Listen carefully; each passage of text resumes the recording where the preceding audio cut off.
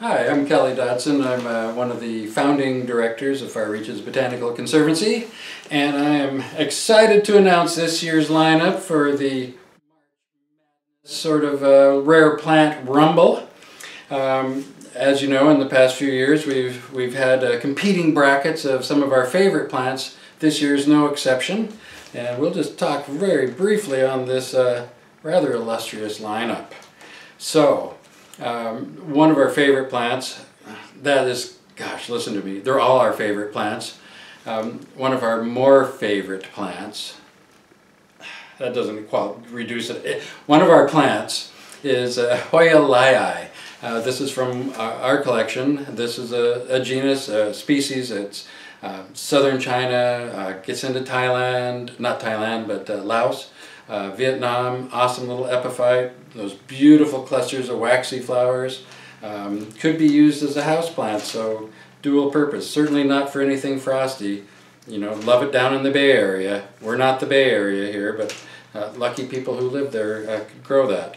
To the other extreme for hardiness would be Pentapanax henryi. This is rare in cultivation. It's a hardy Araliaceae. After this winter, I don't know what your Schefflers or Heptaplerums look like. Ours don't look so good. So this is going to look good. It's deciduous, tough as nails, same flower structure, same beautiful fruiting display, awesome fall color. Pentapanax henryi. Another cool deciduous plant, a woody plant, is Photinia bovardiana.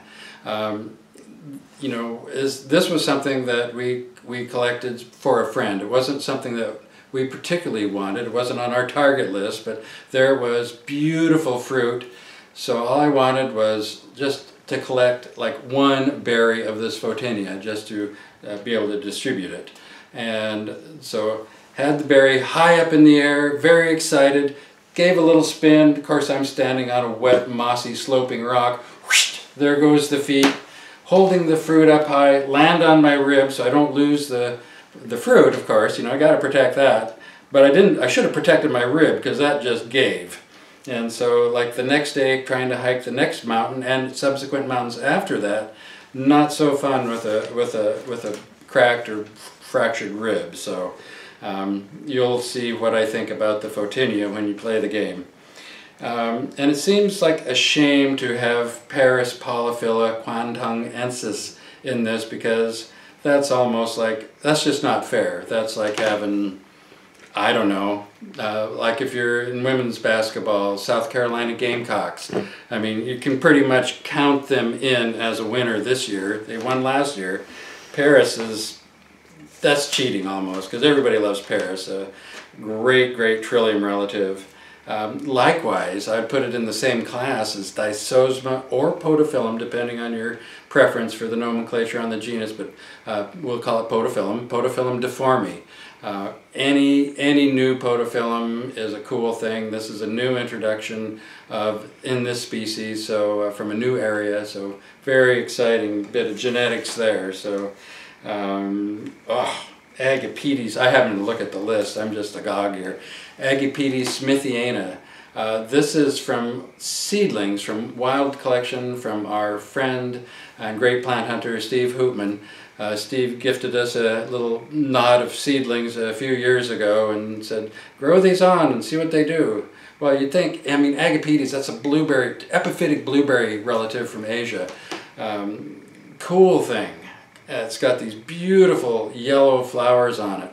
And it's rare that, you know, when you have a beautiful flower, that the calyx kind of holding that flower's base is even mentioned. But, you know, this thing has grown on us. This one seedling, the flowers are at the upper limit of the size. It's bigger than some of the other seedlings, for sure. But the calyx is huge on this. And the calyx rim is outlined in this dark chocolate line. So it's a Picotee calyx form. Pretty cool. And it's edible, but we can buy blueberries, so you don't have to pick and eat your Agapetes fruit. There's a maple that's from Asia, very cool, Acer stuculianum, subspecies franchettii. beautiful foliage. It's beautiful in all phases. And the fruit, the samaras on this particular clone at least, are really, really distinctive. And I think a perfect thing for this particular event, as you'll see when you play the game. I think the final one, and you know, who doesn't love a good Melastomaceae? Really, I mean, they're awesome, the melastomes. Oh, granted, some are weeds, some are noxious weeds. This is not such a thing. This is the most fabulous ground cover I think we've ever seen. I mean, we've looked at it for years in Asia as we've been plant hunting, and especially in the sort of the warm temperate subtropical areas. Amazing ground cover with these broad leaves just flat to the ground. Turn the leaves over, awesome color usually, sometimes they're just green, but texturally incredible. Never seen it bloom, never was able to get it established. Finally got two different clones going, and it bloomed. Flowers are good, I mean really good. So oh, that's awesome plant. So that's going to be a great plant again for a conservatory or down in the Bay Area where it can grow along with the Hoya Lii. So, but really incredible thing. So take a chance, play the bracket. It's going to be kind of a lightning round. We're just going to do a little 3-day run on this, and it should be a lot of fun, and we'll see who wins.